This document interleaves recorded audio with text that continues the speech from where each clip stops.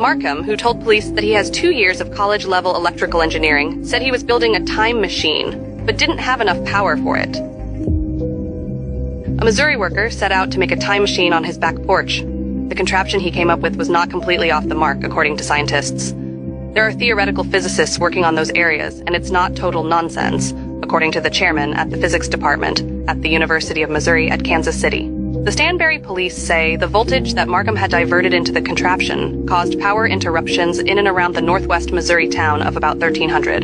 Marcum was arrested January 29th on a felony charge of stealing the transformers from a power generating station in Kings City. He pleaded guilty, and last month was placed on 5 years probation. Police said the transformers had a capacity of 12 to 76,000 volts each, enough to easily cause electrocution or an explosion. I'm Art Bell. It is my honor and privilege to be escorting you through the second half of the weekend, and what a program it is going to be tonight. How do you feel about the possibility, Michael, of somebody coming along and being your mentor, even more than this, maybe contributing money to build a great big gigantic version? Oh, that'd be great. That'd be like a dream come true.